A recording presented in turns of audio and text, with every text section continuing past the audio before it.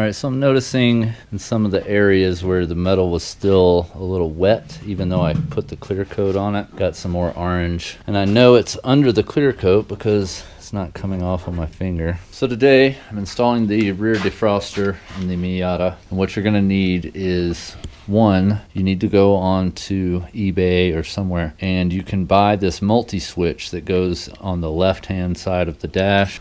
It will go here. So I'm gonna have to replace one of these switches. Probably gonna remove the electric mirror control because I'm going with aftermarket mirrors anyway. So this guy can come out and then this guy's gonna go in. I got just the defrost switch. Otherwise they have one that's a defrost and a stock fog light switch right here. Either one will work for the defroster, but if you get the one with the switch here, then you can obviously wire in some fog lights and have it on the dash like it should be stock. Once you have this switch, you also need to order a main relay, and I'll show you where that goes right now.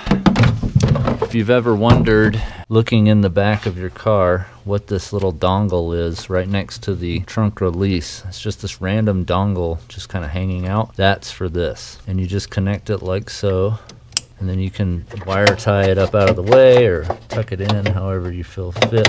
But you have to have that relay. So you need the switch for the dash, this relay here, and then if you have a power antenna where the antenna goes up whenever the radio comes on or not, then you should already have this. An antenna fuse, and then there's a defog fuse, 10 amp. You need to make sure not only that you have this connector, and it just plugs right in right here. So if you don't have it, you can buy it. Find this plug next to the battery, plug it in, and then what you do is verify that it actually has a fuse in it. So we're gonna do that right now. Oops, old plastic.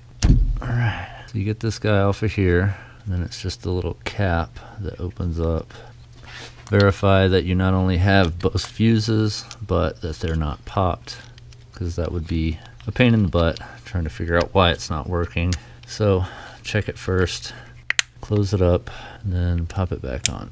Then tuck it back out of the way, and we're good to go. So now you're gonna need a pick of some sort to get the dash switch out. So we're gonna do that. Pretty easy to do. Just kind of wedge your pick in on one side. Try not to damage the dash too much. You can pull it straight out. All right, the wires are a little tight in there. You're also going to want to remove your bottom cover here so that you can get this out of the way and find the wire harness that goes to the new switch. Alright. So once you get the power window or whichever switch out you prefer, like if you don't have cruise control, there will just be a blank plate here. This is the dimmer for the dash lights. Pretty sure you need that.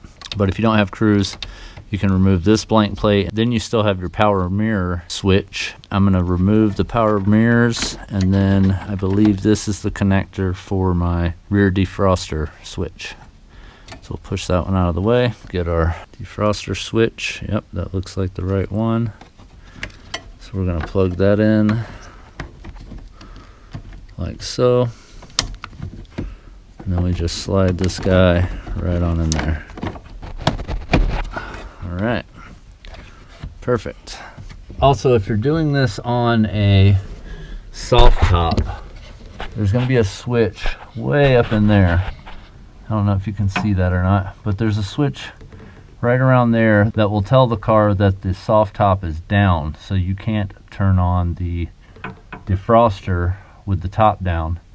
If that switch is damaged or isn't grounding or anything like that, then it's gonna think the top is down and your defrost isn't going to come on. So if you get everything connected and you've checked all the fuses and your defrost still won't come on or the light on the dash isn't coming on, check the switch right here behind the driver's side seat, right behind the door where the top folds down at, and that switch is probably going to be the culprit. You also need to make sure that the pigtail to your hardtop is connected. Doesn't look like mine is. I'm going to do that now.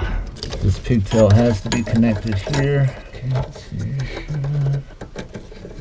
All right, so now that that's connected, and we have our switch in the dash, we have our relay in the trunk, and we have our defog fuse, everything should just work. Now on 89 to 93, I think it's a 89 to 93, there was a timer in the dash, instead of the dash switch. So you won't have the plug right behind the dash switch like I had. It's going to be further up in here with the relays. There will be a connector that's not plugged into anything. I'll try and put a link in the description that takes you to a website that shows you all the details about this, all the years and the part numbers. Again, if you have an 89 to 93, you're going to need that timer switch instead of the dash switch, because the way the 93 works, when the heat is on, it comes on for 7 minutes on the defrost and then it'll shut back off. It's a timer based system. So whenever you turn the heat to low, I think it is, the defrost automatically comes on if everything's connected properly and working properly. On the 94 and up, you have the switch, so you have to remember to turn it off. When you turn the car off, obviously defrost turns off, but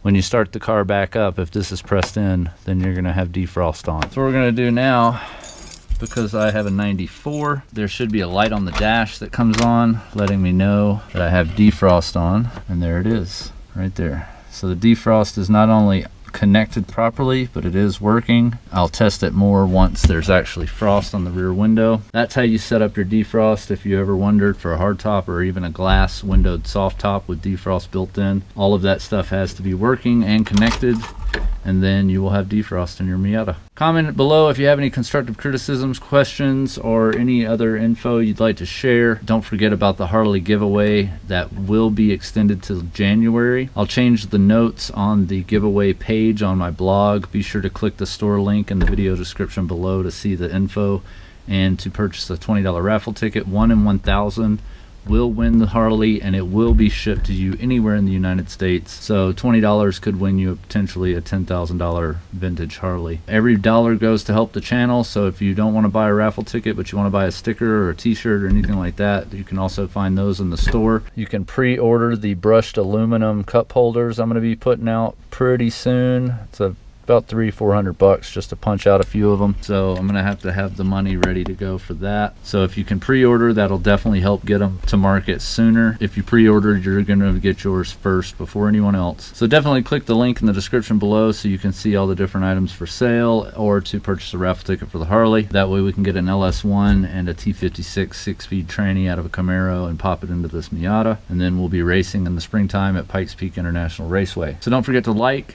subscribe, and hit the bell next to the subscribe button so that you're notified instantly and you don't miss any of the new videos. Share on social media, it really helps me out, guys, and as always, keep on modding.